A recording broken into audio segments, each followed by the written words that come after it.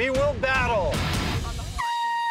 That is an exclusive sneak peek at tonight's, wait for it, dramatic new episode of The Bachelor. Now, fans know that Matt James's season is not filmed at the iconic Bachelor mansion, but since we're here, I'm gonna get to take a little look around. First, though, I am joined by the man who designed it, who built it, and who is now renting the mansion, Marshall Harridan. Good morning. Marshall, I am noticing, though, I kind of brought the roses today. Not as many roses on property as we usually see on a certain TV show. Do they bring the roses in? What's the deal?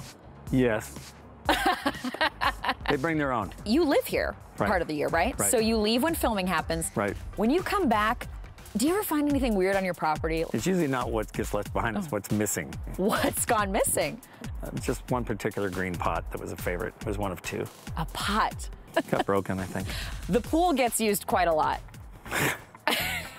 Yes, it does. Do you ever wonder what that pool has seen in its day? I keep it really clean.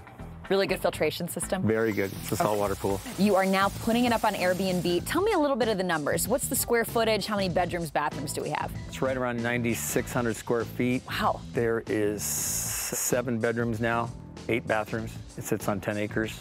Okay, so Marshall, I want to come and stay one night. How much am I looking at? Just one night? Yeah. Probably around $6,000 a night. $6,000. What do I get? 2 jacuzzis, swimming pool, pool table, full bar.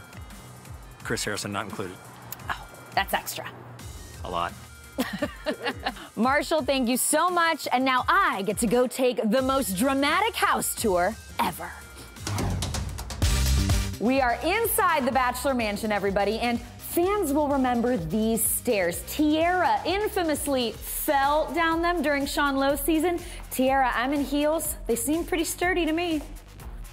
Bachelor Nation, we are in the room known as the Tink Tink Room, where Chris Harrison comes in, does a tink tink on his glass, and makes a dramatic announcement. Sorry to break this up, but it is time for our first rose ceremony. Ah, the pool. If you didn't jump in on night one, were you even here? Now, many an intimate conversation has happened at this fireplace. I'm really hoping to get the first impression rose, but if I don't, I brought my own. Yeah, that's sad. We are now in the master bedroom closet, and behind the scenes secret, when Chris Harrison isn't filming, he takes naps in here. So let's see what it's like. Not bad.